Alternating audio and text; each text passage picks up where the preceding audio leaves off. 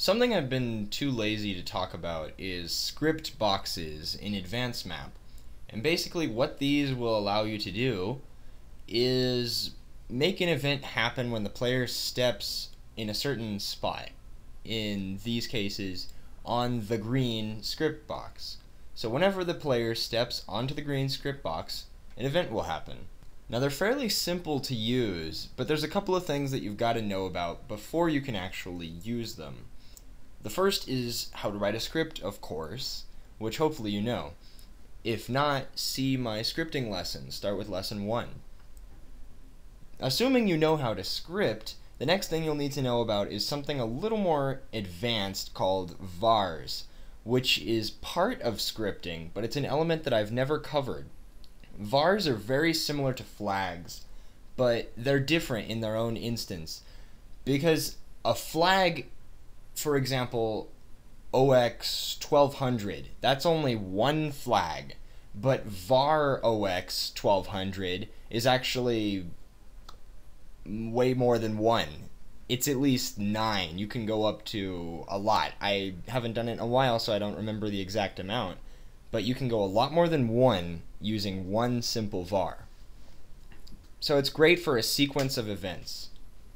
Professional scripters will use them in their scripts. So let's get started. The first thing I'll do is open up my map. In this case, I guess I'll work in Pewter City.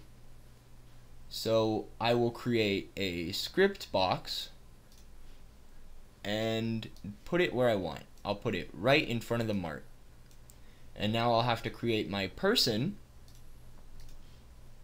that is going to be involved in this script.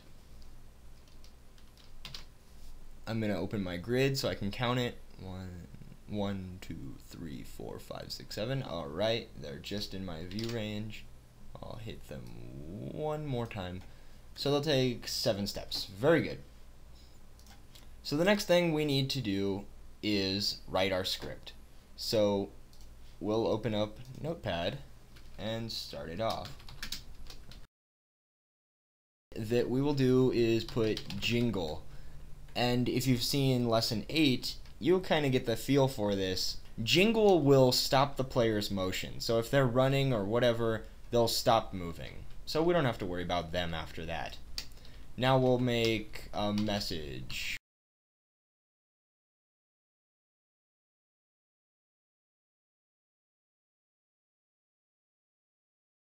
And which sprite is my guy? He is person number 8. So showsprite 8.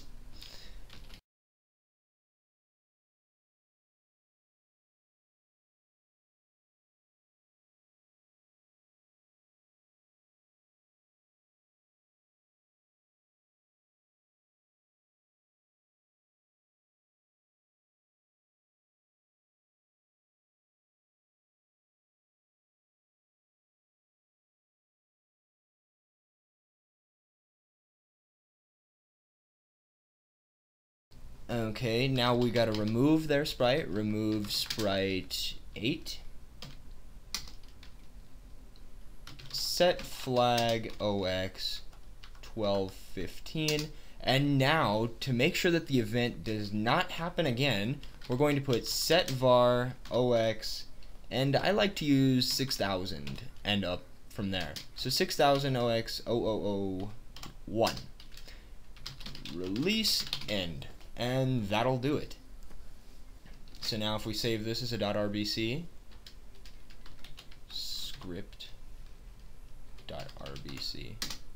So now that I have my script inserted, I'm going to assign it to my script box. I'm going to paste my offset. That's the offset that I inserted it to. Save it. And now right here for the unknown, I'll put 3, just because that's a standard value. And right here, the var number, I'm going to put 6000, because as you recall, we used var 6000. So we're done, really, except right here, for this guy, I need to make his ID 1215. save it, give him my standard sailor guy.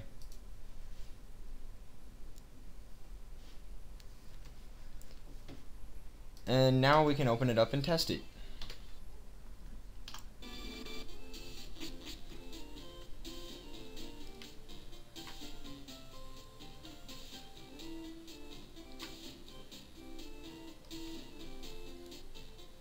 Now the message came up and everything worked, and now he'll just leave. Very good. So if we follow him, he'll be gone. And if we step back on the spot, it doesn't occur again. We can enter the Pokémart and come back out, and it still doesn't happen, and the guy is gone. So everything should work out fine. The reason for all this clear flag and show sprite nonsense is if I had the guy already disappeared, because he disappeared from setting his flag. Now if I wanted him to reappear, I'd just use that clear flag like I did. I'm just too lazy to write the second script. So that's all there is to writing a script. For var values, to go into one last explanation, you can set it just like I did right here, 6000 and 0x001. Now if I want another script to happen after that, I could use var 0002, and then from there 0003. But 0002 will not happen until 0001 is complete. Now vars are the equivalent of flags, so you only want to use one per script, basically, if you know what I mean. By that I mean, once I've used var 6000, I don't want to use it again because it'll mess things up. I'll want to move on to 6001, 6002, 6003, and they go on infinitely because all scripts that are related, you can just tie them in. If you want one script to happen after another happens, you just use the var value. For example, let's do another one. I'm going to really quickly paste my offset there, and now I will write another script, just very briefly, and it'll be pretty much the same thing. Jingle message. I'll use the same message too because I'm just that lazy. And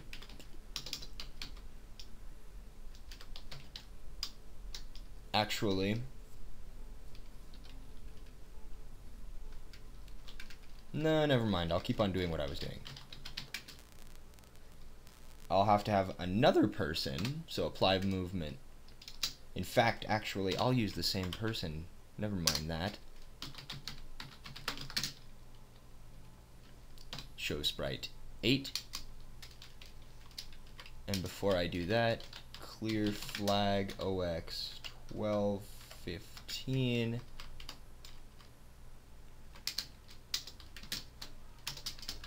Come.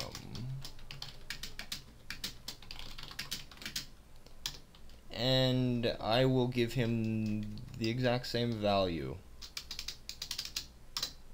Never mind that. Walking that. Pause move 0. And from here I'll make him say T. I'll make him say, did you go in? And nothing fancy because you guys should know how to do this. And from here I can just copy and paste almost the same thing. Delete this. Very good. Except right here I'll set var 2. Alright. So let us compile it. And then right here is the offset I want. So I will write that down really quickly. There we go. So we'll make another one happen. Scripts 9. Change Okay. We'll give these the same values. Var value 6000. The only difference here is this will be 6001. And I will paste this script. Very good. Now we'll test it out and see what I'm talking about.